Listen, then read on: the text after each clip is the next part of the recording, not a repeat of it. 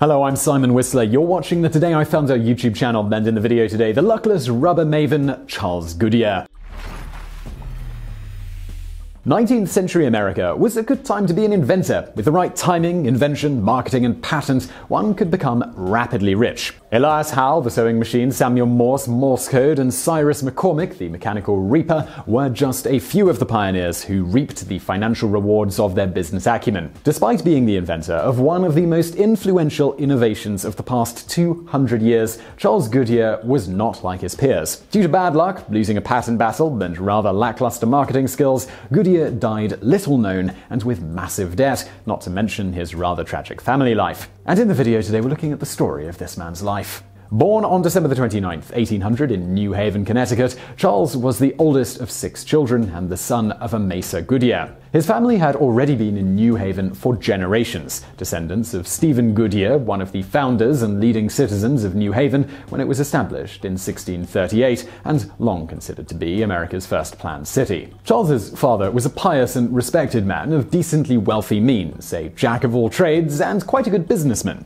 When Charles was young, his father bought a patent for a manufacturer of buttons and opened a new business about 18 miles from New Haven. There he became the first US manufacturer of pearl buttons, and in 1807 and during the War of 1812 he supplied the government with all of its metal buttons. Charles worked for his enterprising father, tending to orders, as well as the farm that his family also owned. At the age of 17, Charles Goodyear, with his father's encouragement, moved to Philadelphia to work and apprentice at a hardware company called Rogers & Brothers. He returned to Connecticut in 1820 or 1821 and was made a business partner in his family's business. Around that time, the business had pivoted from making buttons to agricultural tools to other various hardware needs. On August 24th, 1824, Charles was married to Clarissa Beecher, a lady every way fitted to be the companion and comforter of his life.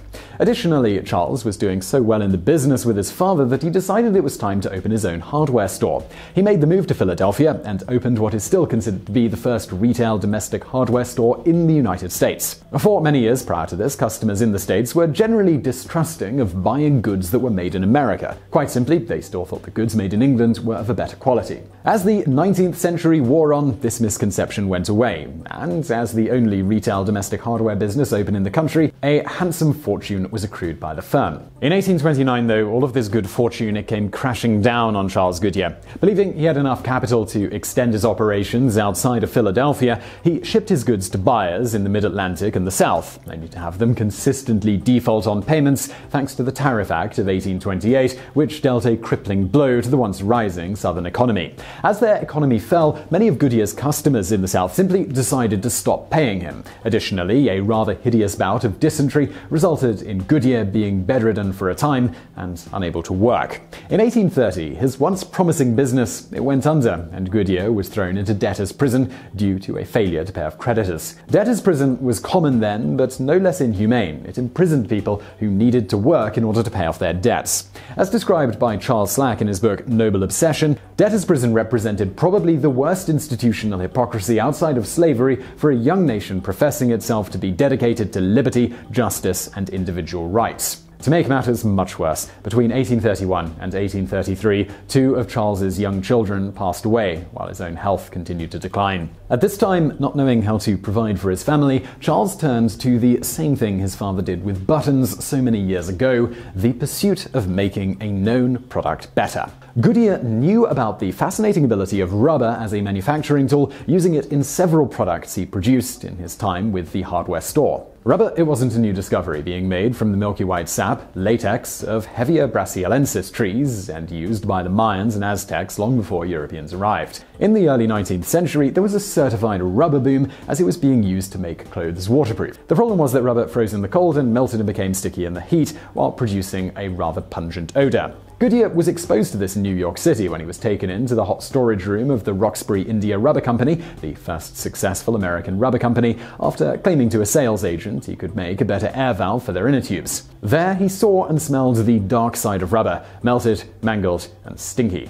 From that point forward, Goodyear devoted his life to improving rubber for commercial use. Goodyear immediately went to work on this venture, buying rubber cheaply from Brazil at only a few pennies a pound, despite knowing very little about the substance. He initially turned to turpentine and experimented with the chemical, turning the dry, hard rubber into liquid. Despite his hard work, he rarely earned any money from it and was put into debtor's prison several times between 1834 and 1838, further plunging his family into poverty. As a result, he was forced to sell many of his family's possessions in order to survive. Still, he was determined, and he was working and mixing rubber all day. So much so, in fact, that neighbors called the police, complaining of foul odors morning and night. Good news would come and go. He had several investors who believed in his work, who bailed when the financial crisis of 1836 and 1837 engulfed the whole country. He was able to make money off of selling rubber tablecloths, only to see them age poorly. A business partner gave him enough money to open a factory in Staten Island, only for the partner to go bankrupt due to another venture, resulting in the factory closing within months. Finally, after many failures, in late 1838, Goodyear met Nathaniel Hayward, the man who would help him solve all of his rubber problems, or so he thought. In his experiments, Goodyear had come across Hayward's work of drying rubber with sulfur. It seemed, at least initially, that this made the rubber stronger and less susceptible to the effects of temperature changes, though still emitting a distinctive odor, but it was now sulfur instead. Hayward and Goodyear began working together, with Goodyear bringing his extensive trial and error knowledge to the partnership. There is considerable legend around how the vulcanization process came to be discovered by Charles Goodyear. The process is named after Vulcan, the Roman god of fire, and it's a chemical process of converting natural rubber into a stronger, more durable material by adding a certain amount of sulfur and heat. Some say that in an argument with Hayward, he threw a piece of rubber-covered sulfur onto a burner. It was at this point that they both noticed that the rubber didn't go up in flames, but instead charred and hardened. Others say that Hayward discovered it himself and Goodyear tried to buy him out. Or perhaps more likely, he simply discovered it during one of his numerous trial and error experiments. Whatever the case, in 1839, Goodyear purchased US patent 1090 from Hayward.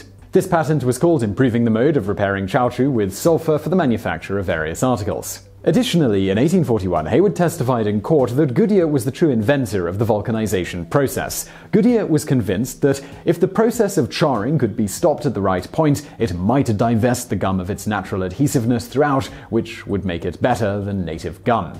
If Charles Goodyear thought that his life of struggle and poverty was over thanks to his world-changing product, well, he was sorely mistaken.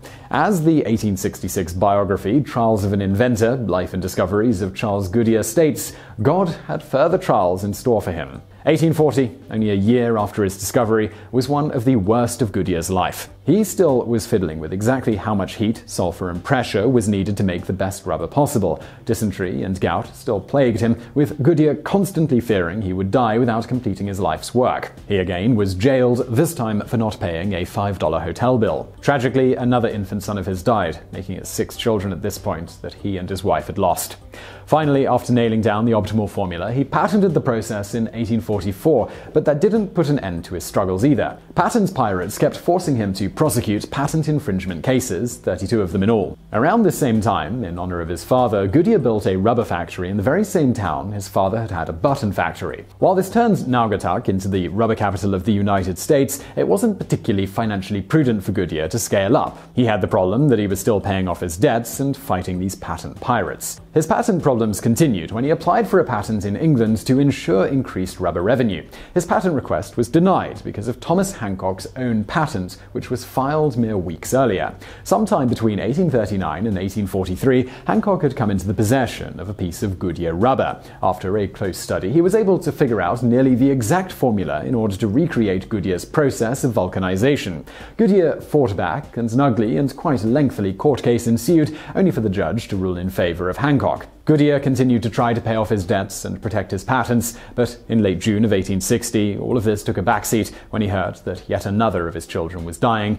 this time one of his daughters. He raced to New York to see her, but upon arrival, he was told she had already died. Goodyear reportedly collapsed on the spot, and shortly thereafter was pronounced dead on July 1st, 1860, at 59 years old. Despite the culmination of his life's work ultimately revolutionizing many industries, he died relatively unknown and approximately $200,000 in debt, which is about $5 million today. However, Charles Goodyear, keeping things in perspective, once wrote, "Life should not be estimated exclusively by the standard of dollars and cents. I am not disposed to complain that I have planted and others have gathered the fruits. A man has cause for regrets only when he sows and no one reaps." And now for a bonus fact. Goodyear Tires was founded in 1898 and was named after Charles Goodyear. He had no affiliation with the company besides the naming honor that they bestowed upon him. So I really hope you found that video interesting. If you did, hit that thumbs up button below and do not forget to subscribe. We've got brand new videos just like this every day of the week. Check out some of our other videos from the archives if you're looking for something else to watch. They're over on the right there. And as always, thank you for watching.